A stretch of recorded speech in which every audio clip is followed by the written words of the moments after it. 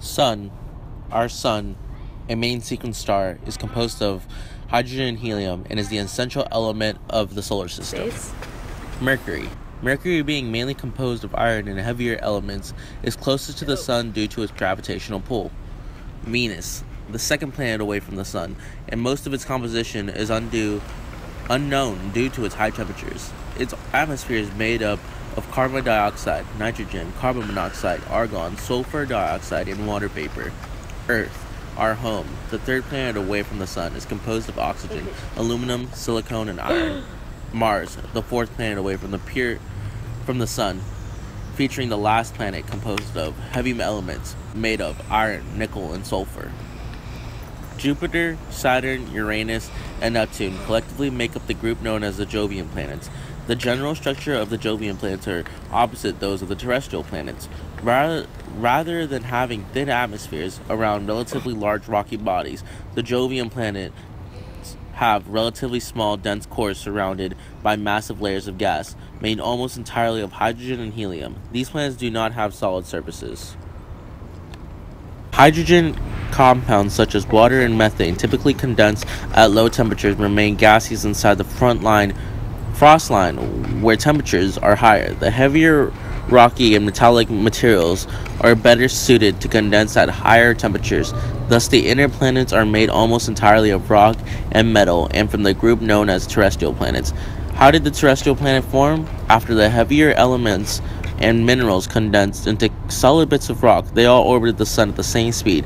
As you can imagine, collisions of objects moving at the same speed are less destructive than those of objects moving at different speeds. Thus, when rocks orbiting the sun move close to one another, they stick together more often than they destroy each other.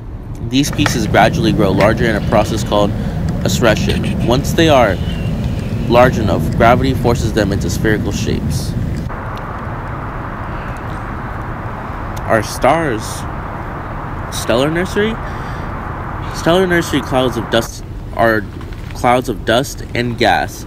All starts to collapse, all elements form, get hit by a shock wave or force, and it all collapses on each other. And then a protostar. Heat just starts forming in on each other from everything collapsing. This process takes 100,000 to 10 million years, and then it leads up to a main sequence star, our sun, constantly producing energy from hydrogen and helium. Red giant. This is a phase where a main sequence star can go after a main sequence star. Red giant, starting to cool down. Most hydrogen is gone and is now helium. Hydrogen outside is still outside, so those react, so it keeps getting bigger. Then a planetary nebula. All reactions are outside. Outside is just a thin shield of gas, eventually disappearing. Then to a white dwarf, just one rock with some heat and energy. Then a black dwarf.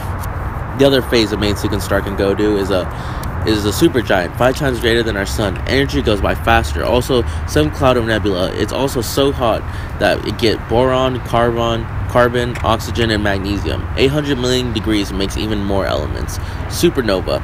A supergiant explodes and it releases energy as much as sun's whole life in 1 second, can make more stars.